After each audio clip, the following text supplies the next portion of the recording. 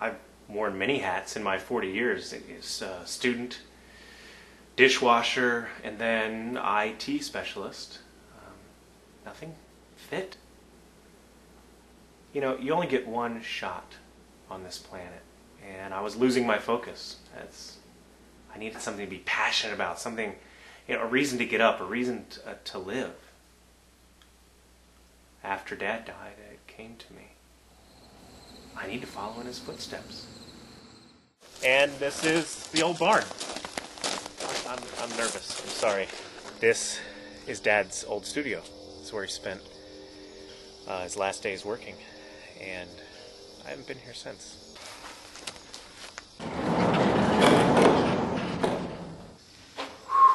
Whoa. This takes me back. This takes me way back. We were all involved with Dad's art. A real family affair, you know. It was his only job. I don't remember him selling much, really, but we got by. I can't believe I'm going to do this. I'm excited. It's going to be tough. I have no formal training. I have no art supplies, no talent. It's going to be challenging. But it's like Dad always said, the smallest brush stroke can change the world. I don't want to look back in 20 years and say, I didn't try. He's been so obsessed about the stuff that Dad said.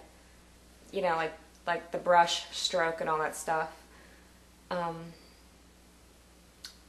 Honestly, Dad said a lot of things. The smallest brush stroke. The secret is, you got to find the right canvas. A small canvas, a really small canvas. Imagine a world despite race, color, creed. Everybody has a grain of rice with their name on it. Can that change the world? Well, I don't know, but I'm going to find out. Our annual town festival is coming up in 3 months, and people come from all over for this thing. And I've been thinking, if you want to change the world, you got to start in your own backyard. Oh, my dad was the greatest. He always had time for me. I just can't even describe. I don't want his words to die with him. The smallest brush stroke can change the world. I know I can do it, Dad. I know I can. Now I have a plan, because it would be naive to think I can go right to rice. So I want to start with bigger things first, and then work my way down. What I'm finding here is the banana just brings its own set of challenges. It's smoother than the cantaloupe, but it can get squishy on you.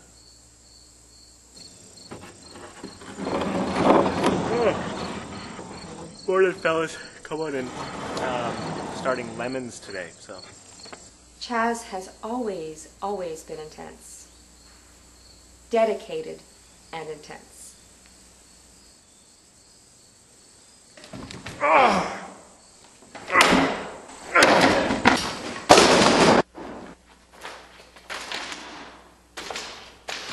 This happened today? Is he okay?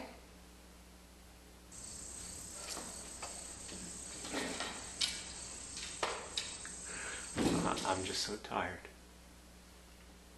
The lemons. This is so hard. I want to stop, you know? I mean, how is this going to change the world?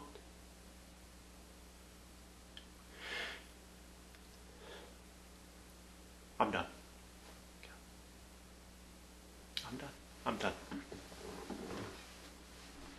I think sometimes you've got to hit rock bottom. This is the day. I'm very excited. From there, the only direction is up. And today I start on the rice.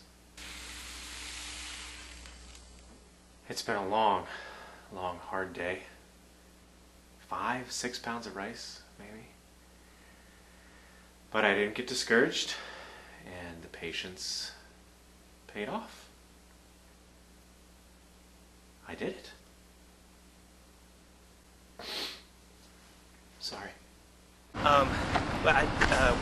We were apparently supposed to register for a booth at this festival, and I didn't know that, so we'll just have to go a couple of blocks away.